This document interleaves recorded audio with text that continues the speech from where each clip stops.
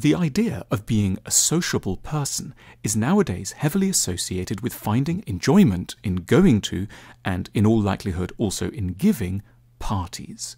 To be sociable means welcoming the idea of being in a room replete with an above-average number of other guests, many of whom will be unknown, most of whom will be holding a glass of alcohol, bantering, with lights lower than they normally would be, and music somewhat higher than required in order faithfully to catch the details of another's voice.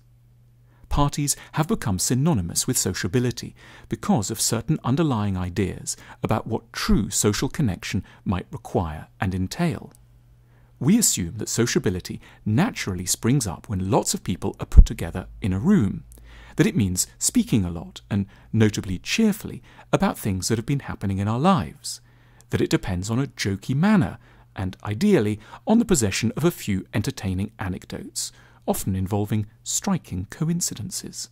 But such assumptions sidestep two sizable objections.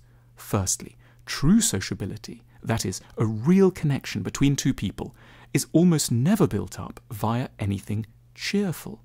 It is the result of making ourselves vulnerable before another person, by revealing some of what is broken, lost, confused, lonely, and in pain within us.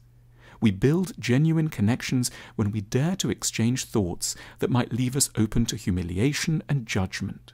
We make real friends through sharing, in an uncensored and frank way, a little of the agony and confusion of being alive.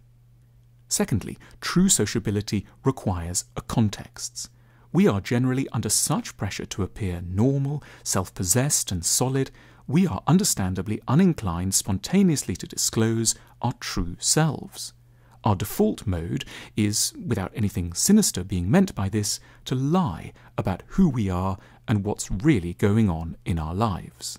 This suggests that a genuinely social occasion might be rather different from what we typically envisage.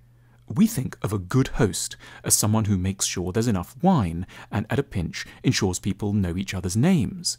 But in the profound sense, a good host is someone who creates the conditions in which strangers can start to feel safe about being sad and desperate together. Unfortunately, the modern world seems particularly resistant to anything that seems artificial around parties, which threatens to evoke that most dreaded of all social genres, the corporate get-together.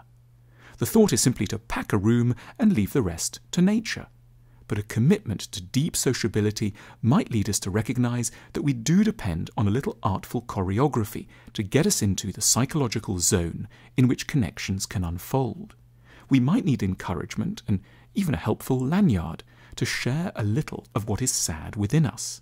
We need help in networking, not in order to find new investment opportunities, but so as to identify shared regrets, humiliations, and feelings of despair. Parties, as they are currently structured, constitute a clever ruse by a sharp minority, perhaps only 10% of humanity, to persuade the rest of us that we have been provided with the social contact we crave.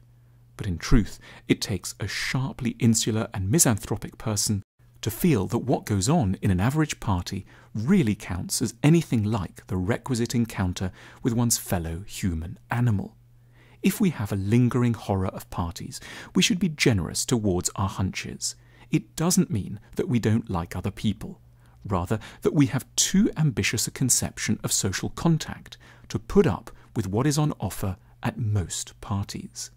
The mark of a truly sociable person might, in many situations, simply be a strong desire to stay at home.